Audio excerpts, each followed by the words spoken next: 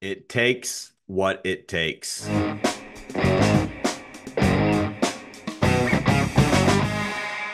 Hey, Matt Smith here, all or nothing in real estate. Got a quick podcast for you guys down and dirty on a lot of thoughts I've got going on in my head from being a team leader, being someone that is in the trenches every day, working in this real estate, leading other agents, coaching other team leaders.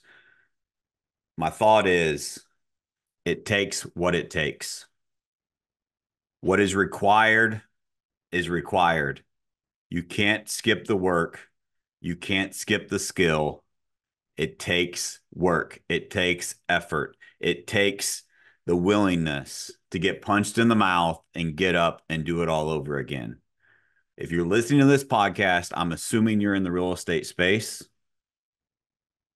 It takes what it takes. You signed up for this. You signed up to be in this amazing career that is also full of its challenges. So I'm going to unpack that in my thoughts today. It takes what it takes. I'm going to preface all this with that was hopefully a wake up call, hit you right between the eyes. Work's required. Get over it. I'll unpack that for you in this in this podcast. But I also think before you leave, because I made you mad, there's I also want to preface this with some empathy. Right now, agents, it's tough, right? So I understand that it's tough, but I want to wake you up and I want you to actually win in this marketplace. So many people are winning at a high level. And so I'm going to unpack that, give you action items that you can take, give you things that are actually real that you can work through. So I mentioned it's 4 against 1. So right now as an agent, it's hard. It's tough. You've got so many things against you. It's like you're fighting an uphill battle that you can't win, but you can win. But before I go into the how you can win, the battle you're fighting, let's actually really unpack this. It's 4 against 1. As an agent, you're fighting against the election. As an agent, you're fighting against the interest rates. As an agent, you're fighting against the war going on in the Middle East. As an agent, you're fighting against probably fourth, but the most important, the gossip and the conversations happening at the water cooler. How many people are playing victim and how many people are saying, woe is me and poor me and it's not fair? Don't get sucked in. People blaming the leads, blaming the economy, blaming whoever they're going to vote for the election, blaming the interest rates. The reality is, I understand it's difficult. I get it. I feel for you. I'm in it. I promise you, I understand. But the reality is, if you don't focus on solutions and all you care about is the problems, and you don't actually want to solve any of those problems, you're just whining. So don't let that gossip, that whining overtake your life. I'm going to give you tips and tricks and things that will help you work through this and share and unpack what's working for agents that are winning at a very, very high level. All right, so let's talk about the work that's required. Number one, if I'm an agent right now, what do I need to do to get into action? I'm going rapid fire today. Number one, you need standards. What is your daily minimum standard of activity that you have for yourself? What is the work that is required of you today to win the day today? Not, oh, this week I'd like to kind of sort of do this. If I sell this year, that'd be okay. I'd kind of like to sort of make this amount of money. Specific, detailed.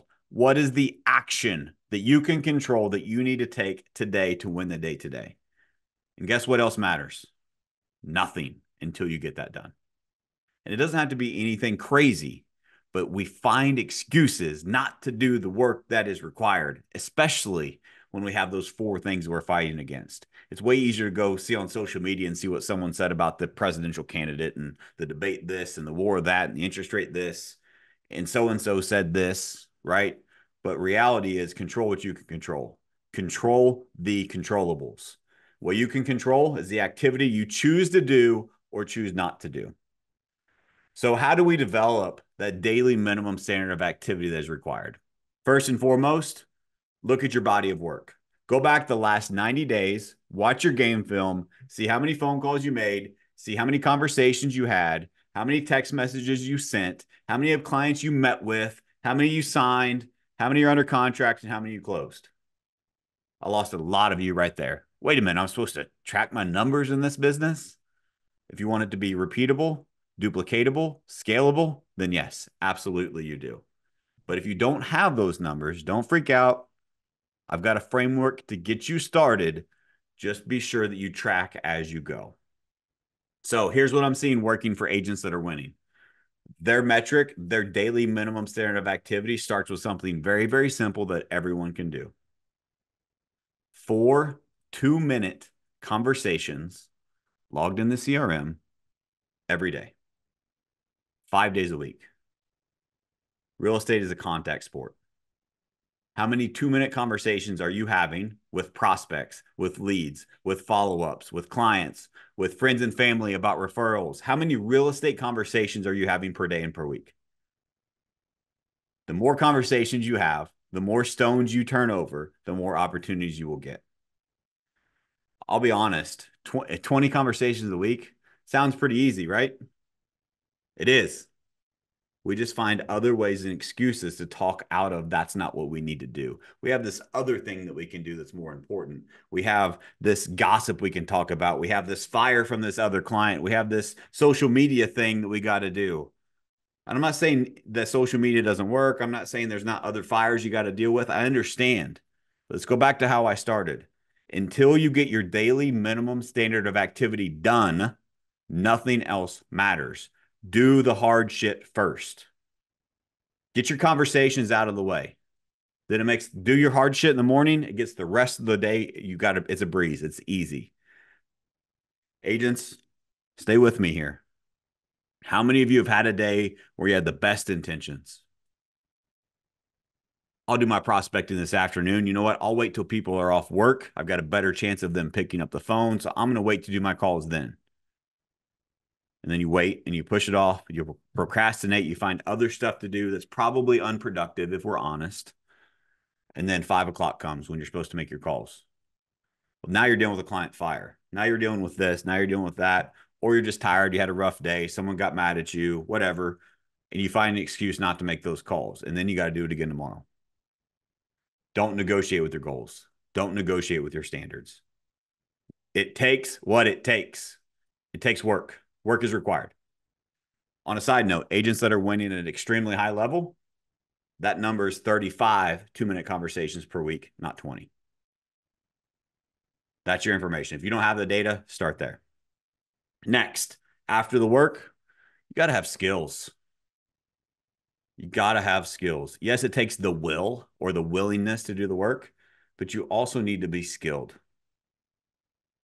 The problem with skills is most people misinterpret it and they think I learned skills by going to training. Man, Matt, if you would teach me more, I would sell more real estate. The reality is most agents don't need more training. Most agents are actually overtrained. As a matter of fact, you don't get better. You don't gain skills by attending a training. You don't gain skills by attending a training. You get better by putting that training into action.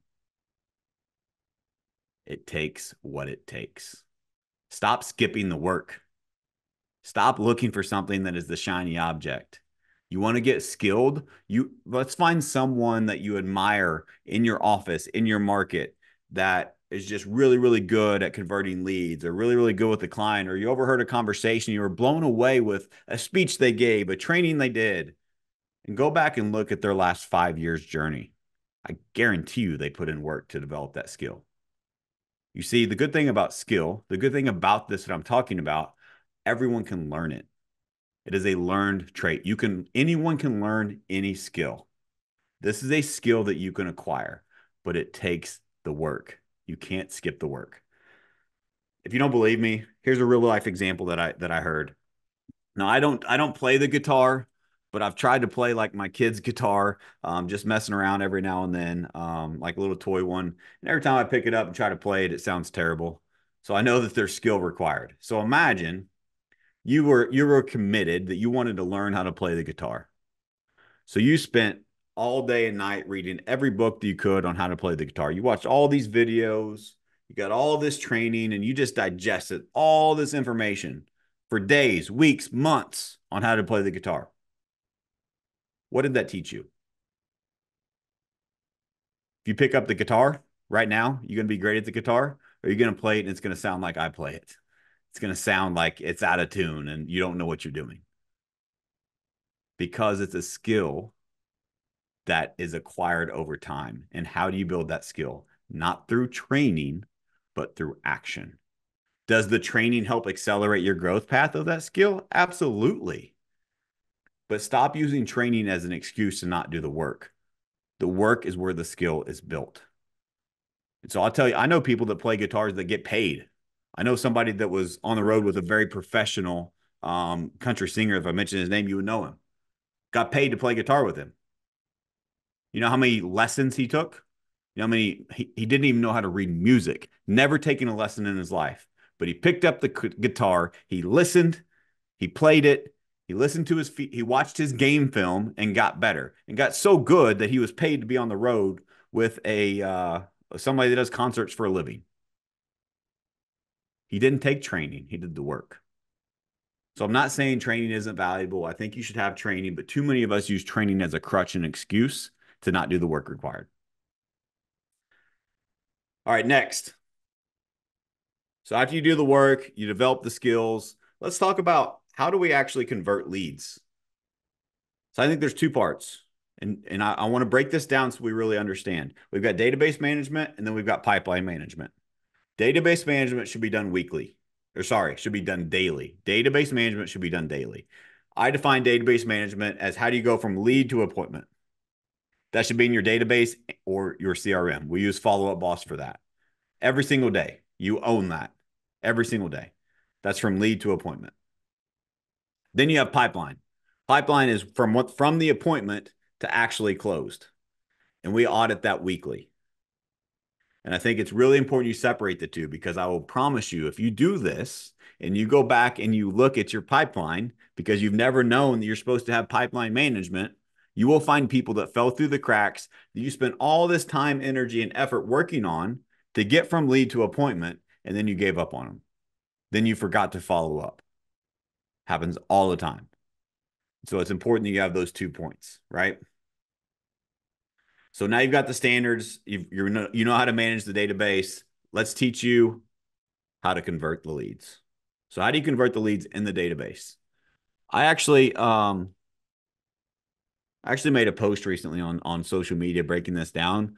I'm going to kind of read from it to give like a perspective. And I'm not just going to read the post. I'm going to unpack depth of lessons that are hidden inside of this post. And so the post goes, so you had a motivated lead on the phone and you didn't set the appointment. But that's never happened to you, right?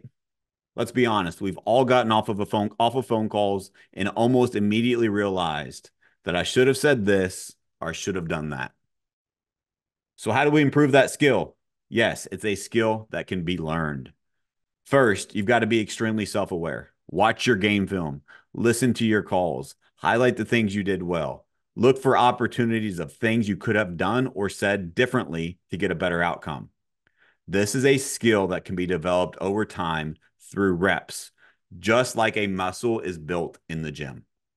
Next, seek out someone that is proven, not a theorist, to analyze with you. Ask for their perspective. Ask for their honesty on things you did well and things you can improve. Be open-minded and coachable.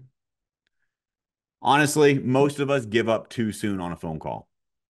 The league gives us what you call an objection, and we give in and hang up on the lead. My words there were very, very strategic. What you call an objection, and you hang up on the lead. Yes, I said what you call an objection because what most of you confuse sales skepticism with an actual objection. Read that again and learn the difference. Do you know the difference between an objection and sales skepticism? You know how many agents, if I ask them what is the number one objection they get, you know how many of them say just looking as an objection? I don't know about you guys, but just looking is not an objection. I, as a real estate agent, am looking for people who are just looking for real estate. That is my ideal avatar. That is not an objection. We just haven't acquired the skill to overcome that simple framework of a phone call. So stay with me here as I keep unpacking this. So, for example, yesterday I coached one of our newer agents through a scenario. I overheard her talking with a lead that called into our office and asked about a property. This is a huge lesson for all of us, so pay attention. I'll start with what happened and pivot to the coaching conversation and the lesson. So she spoke to the lead, and the lead asked about a specific property. The agent immediately said, "I'm sorry. Unfortunately, that home is no longer available. Is there anything else I can help you with?" Then the agent pivoted quickly, recognizing that she unintentionally ended the phone call and asked about their timeline. The lead said they were hoping to buy in about 6 months. The agent then gathered minor information on what the lead was looking for and rushed off the phone saying, "Great, I'll send you properties that meet your criteria." End of conversation. Does that sound familiar to any of you? Not judging, but if it does, let me help you. Now, many of you may have heard me say, the quality of the lead is determined by the skill set of the agent. I'm going to say it again. The quality of the lead is determined by the skill set of the agent. I firmly believe that if that lead had been on the phone with me, I would have set the appointment. And it's not that I'm wonderful.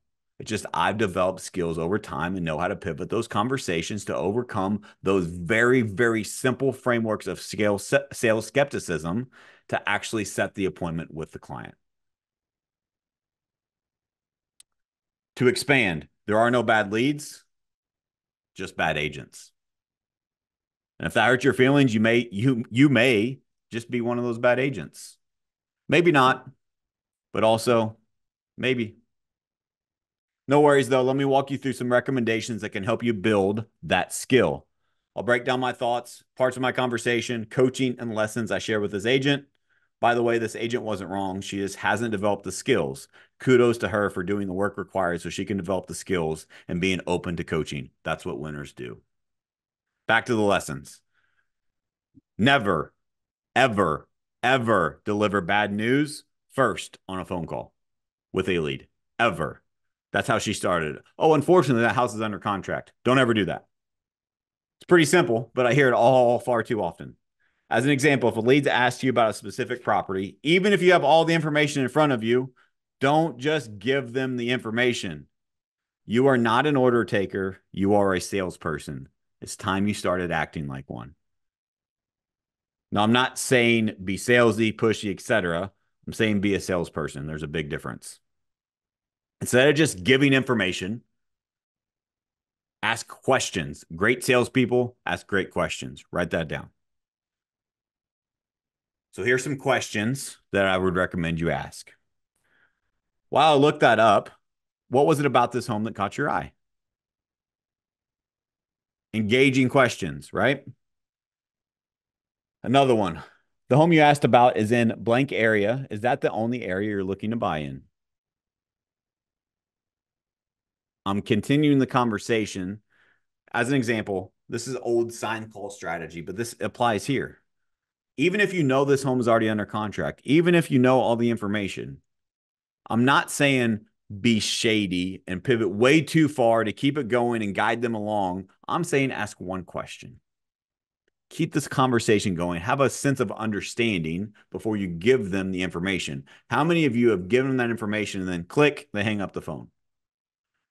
I believe our responsibility as real estate agents is to help guide people and lead them through the biggest financial purchase or sale of their lives. In order to be a guide, in order to be a leader, you need a depth of understanding of their situation. And you can only do that by asking great questions. All right, back to the lesson here. This is your opportunity to build rapport, to build trust, build relationship, and gather information so you can help lead and guide them. By the way, your leads, clients, or community, they don't want to be sold. They don't even need to be helped. They need to be led. Be the leader that they need. When having a conversation with a lead, be sure to ask great questions. Great salespeople ask great questions. You have 2 ears and 1 mouth for a reason. Listen twice as much as you talk. Understanding the lead's timeline is a crucial step. For example, this lead mentioned thinking about buying in 6 months. Here's where the agent could have pivoted in that moment. 6 months, awesome. Just out of curiosity, what is happening in 6 months that makes this move a priority for you and your family? Tell me more. What else? Understand their situation. Quit trying to sell stuff and build a relationship with people. Gather a depth of understanding, ask great questions, and stay out of the way. A rule of thumb on timeline, by the way, the timeline they tell you, cut it in half. This is another diversion tactic to get you out of their way because that you have not demonstrated enough value or worth yet, and they don't think you can help them, or they don't think they need your help. By the way, motivation is the most important part of any conversation with a lead. Stop focusing on the property. Why are we asking these great questions instead of just giving them the information? We want to understand their motivation because then we can help them. The better understanding we have, the better we can help and serve them. You see, the heart chooses and the mind justifies. Connect with a human. Understand their needs and wants. Ask great questions to unpack their emotional reason for buying or selling. Heart chooses, mind justifies. Quit speaking to the logics of their brain and speak to the heart. Speak to the motivation. Speak to their emotions of why it's important to them. This is in all caps. Agents, stop focusing on the perfect property. The perfect property does not exist. And if you want to argue with me, here's the story I tell every lead that's focused on the right perfect property. Mr. and Mrs. Buyer, I understand you're looking for the perfect property, and I would love to find the perfect property for you. I'm just curious. If I were to give you an unlimited budget, you could build your dream home, no restrictions, anywhere in the world. No budget, you get to build it, you design it from the ground up, and you move in on day one. Your dream home. No budget. Again, no budget. You move in. Can you visualize yourself there? Oh, yeah. Yeah. Yeah. Okay. Awesome. How long before you find something about that house that isn't perfect? Oh, first day. Exactly. So us trying to find the perfect property with a budget, with restrictions on location is very unrealistic. That doesn't mean I don't want to do my job and find you the right property that checks the boxes for you and your family, but I want to adjust our language of perfect because perfect does not exist. Would you agree? You eliminate that up front. Cool. All right. So many agents get stuck in the hamster wheel finding a needle in a haystack. And it's simply because they are an order taker and have no depth of understanding and no depth of relationship with the lead. If you are stuck searching for the perfect property, in most cases, it's because you did not do the earlier parts of this dialogue well enough. You don't understand their motivation. You don't understand their emotions of why they're trying to buy or sell. Yes, sometimes buyers are in need of a home that is hard to find, but even in those times, unpacking these lessons will make those 10 times easier. Agents, stop hanging up on leads. Never end a phone call with, I'll send you properties. Or let me know what you think. If you end any phone call with a lead without clear next steps, I count that as a hang up. And you hung up on them. It is not their job to follow up with you. It is your job to follow up with them. Stop being lazy and putting the ownership, the responsibility, and the work on the client. That is your job. I hope you can use this post techniques principles in your business and watch your conversions go through the roof. Most of you don't have a lead problem. You have a conversion problem. I'll put the link to that post in the show notes so you guys can go back through that, but I wanted to unpack that with you. There's so much there that I could go through, but you guys get the gist of it. I want to get your expectations right. You don't need more leads. You don't need better leads. You need to follow up with leads better. So that leads me to my next point. Intentional follow-up. Guys, the fortune's in the follow-up. As a team leader, as a coach, I get to see behind the biggest organizations in the world. And there's one thing that those organizations have in common with their top agents. That is average contact attempt per lead. Like clockwork, the agents that are winning at the highest levels of the biggest organizations, the most successful agents in the world, have more average contact attempts per lead than the ones that are not. Agents, you don't need to call more leads. You need to call less leads more. It's about building depth of relationship. As an example, we implemented a top 100 in our organization. Our agents have no more than 100 leads in the world. We have like 50 something thousand in the ponds they have access to, but the ones they own, no more than 100. As soon as we implemented that, our production went through the roof. We even had some agents take it as far as actually our top producing agent this year reduced it to his top 20, no more than 20. Less sometimes is more. All right. So also, I'll send this to you. I got to run. But I hope this has been helpful, guys. I'll send this to you. I'll put in the show notes. I think it's really important as you're having these follow-up conversations that you're guiding and leading them through the process. And so one of the things I help coach my agents through is, are you actually having follow-ups with leads that are valuable? Do you know their motivation? Do you know what they're looking for? Do you know what's important to them? And so I'll make it as a lead magnet here. It's our checklist to see if they're worth following up with or not. Or if we have, so I think it's six items. And let's say we have two of the items checked. One of them being, do we have a buyer's representation? Another one being, do we know their motivation, right? Like, do we know their top 5 must-haves in a home? Those sorts of things. We have a checklist that we'll share with you that you can print out, have at your desk, and you can say, do I have these things with this lead? And guess what? If you're having a follow-up call and you don't know what to say, if you only have 3 of the 6 items checked, have a conversation around getting number 4 checked. Move the needle forward, inch by inch, call by call. Move them closer to their goal. That is your job as a real estate professional. So I'll put there will be a link to that you guys can download, or you can reach out to me. I'm happy to send it. We'll put it in the show notes. As a reminder, it takes what it takes. Guys, we can't delegate our push-ups. The work is required. And the work is how you build the skill. Hope some of these tactics and this mindset helped you. I'm going to close on this. Which agent's going to win in today's marketplace? Agent A that sits back, whines, complains, plays the victim, says it's not fair, and doesn't do the work, doesn't build the skill.